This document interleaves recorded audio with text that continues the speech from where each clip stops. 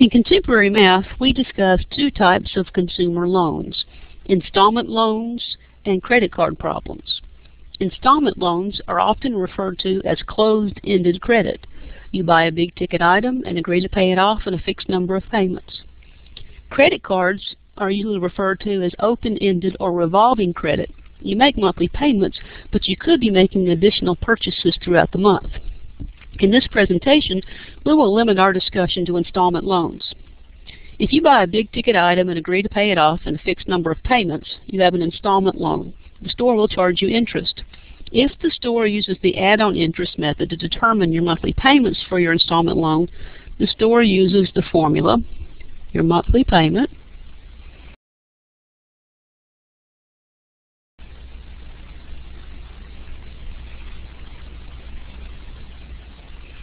is equal to P plus I over N, where N is the total number of monthly payments.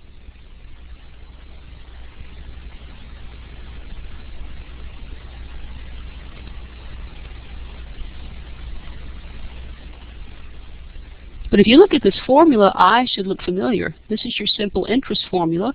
You know, I is equal to PRT.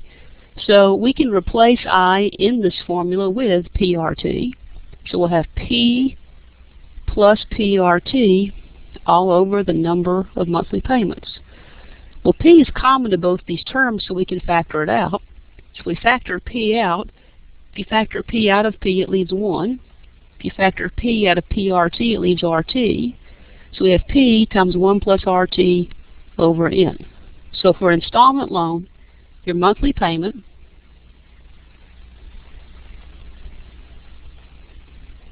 is P times parentheses 1 plus RT over N, where N is the total number of monthly payments.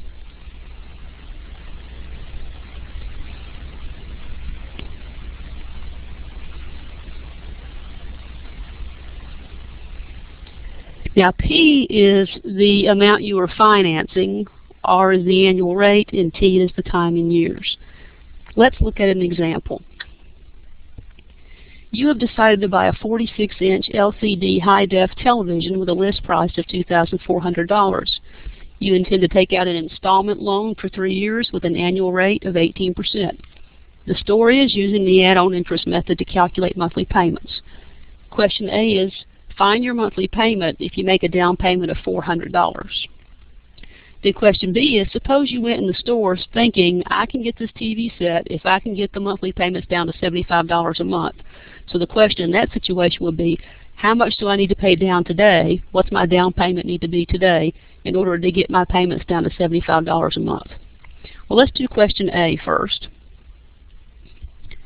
We're going to buy a 46-inch high-def television with a list price of $2,400.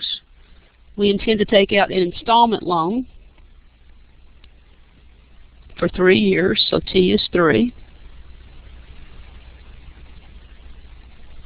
with an annual interest rate of 18%.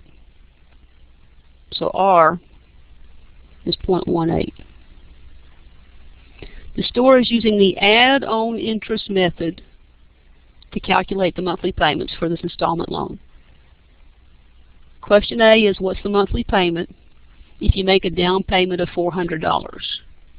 Well, the formula for monthly payment for an installment loan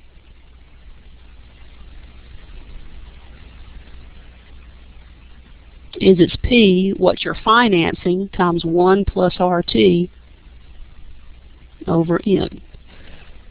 Well, let's find out what P is. P is what we are financing. P is the list price of a television set, $2,400, minus the $400 down payment we are making. So P, what we are financing, is $2,000. So our monthly payment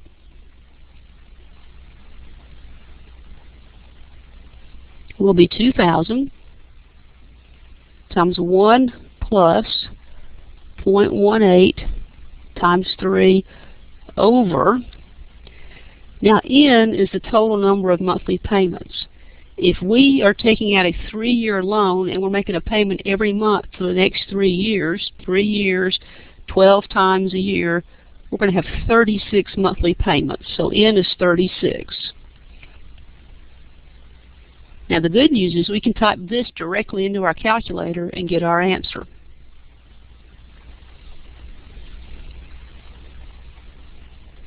So we'll do 2,000, open parentheses, 1 plus 0.18 times 3, close parentheses, divided by the 36 monthly payments. And so our monthly payment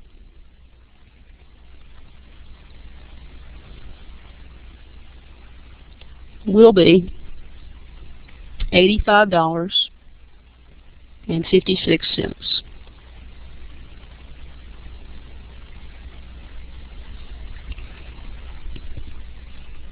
Now question B is,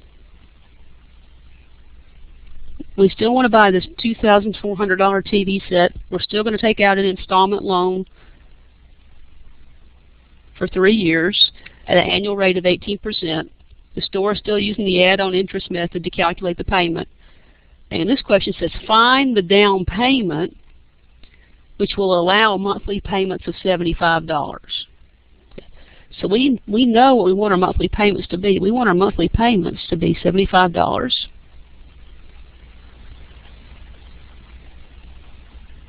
R is still 0.18.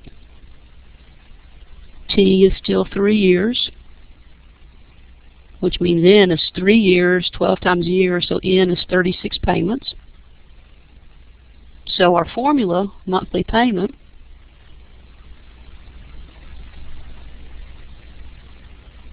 equals P times parentheses 1 plus RT over N. We know our monthly payment, so 75 goes in for our payment. Now we do not know what P is. P is what we can afford to finance.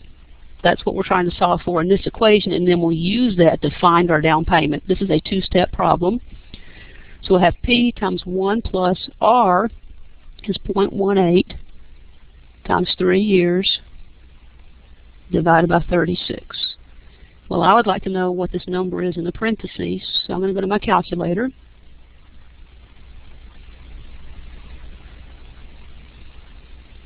And take 1 plus 0.18 times 3, which is 1.54. So we have 75 equals P times 1.54 is the same thing as 1.54 times P over 36. Now I want to solve this equation for P. One way to do that is I can think of 75 as 75 over 1, and now I can solve this proportion by cross multiplying. 1 times 1.54P is 1.54P, and that's equal to 36 times 75.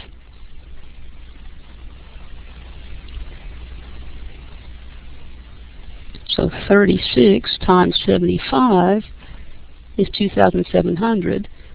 So we have 1.54P equals 2,700. I'm going to go to the next screen. We have 1.54P equals 2,700. To solve for P, divide by 1.54.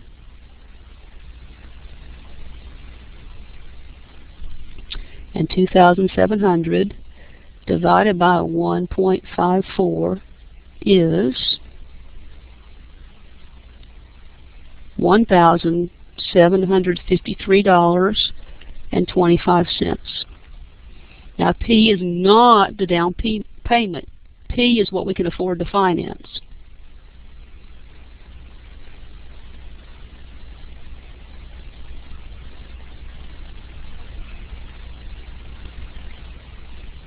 Now the question that we're trying to answer is, what's the down payment? The down payment will be the list price or the sticker price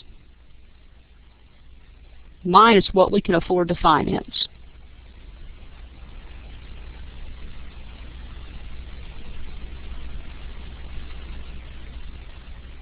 So the down payment that we need to make is the sticker price, which was $2,400, minus what we can afford to finance, $1,753.25.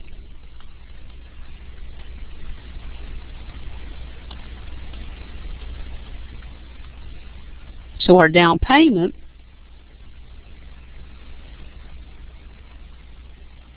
needs to be $646.75.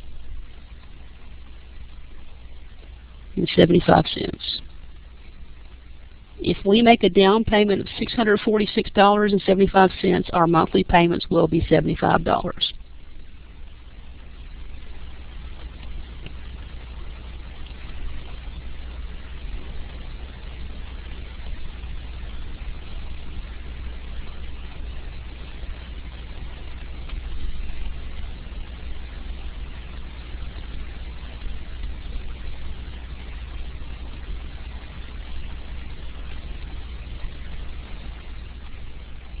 Now the big deal here is we knew our monthly payment and we used that to solve for P. Once you found P, what you've got to remember to do is you've got to go subtract that from your list price to find your down payment. The big deal is when you think you're done, when you find P, remember that's what you can afford to finance. You've got to subtract that from the list or sticker price and you'll finally have the down payment.